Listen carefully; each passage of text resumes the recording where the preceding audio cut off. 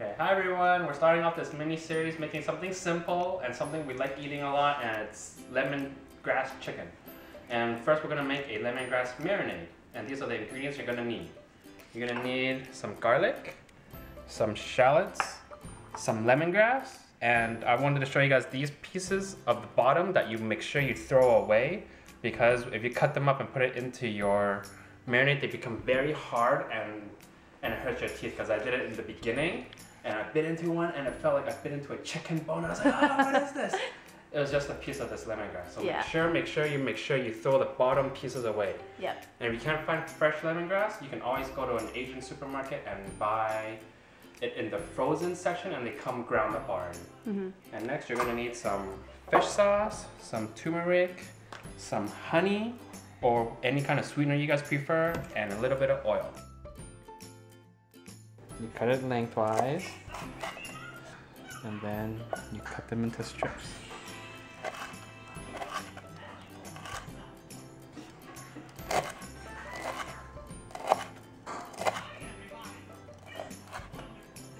And then afterwards you just place it.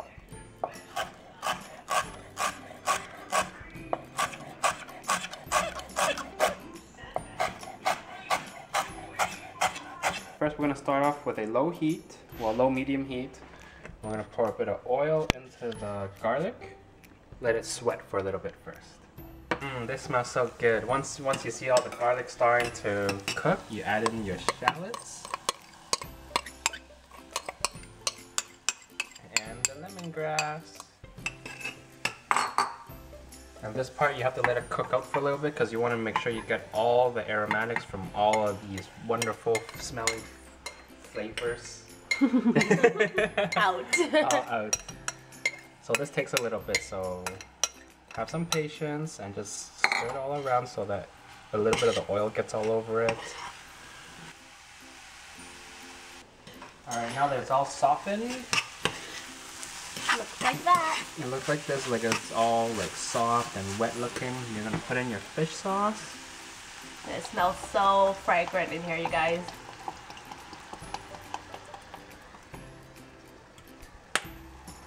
How much fish sauce do you think? Just a taste? Yeah. Basically, you're gonna have to taste. I can't really tell. Yeah, because we're making a very big batch so that we can leave it in the fridge after. So. Put some turmeric in. Some turmeric, some fish sauce, and some honey. We're using creamed honey, so it's kind of hard to get off the spoon. Okay, and then you're just gonna give it a mix.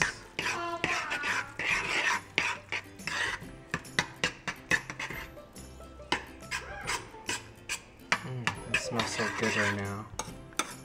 And every time I make this, I feel like I can put spoonfuls of this in my mouth. So after adding all that, I had to add another spoonful of sugar because, honey, because it was a little bit too salty. Didn't have the sweetness I wanted. So after all that, give it a taste. See if it's to your liking, which is awesome right now.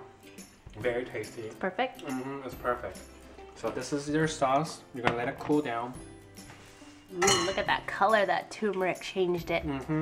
So what we end up doing is we store it in a mason jar and put it in the fridge. When we're ready to make the chicken, we just smother the sauce all over the chicken and we bake it. And if you want to make pork out of it, you have to add a lot of black pepper and 5-spice powder. And make sure you buy Vietnamese 5-spice powder, because I made the mistake of using Chinese 5-spice powder once and it turned out horrible.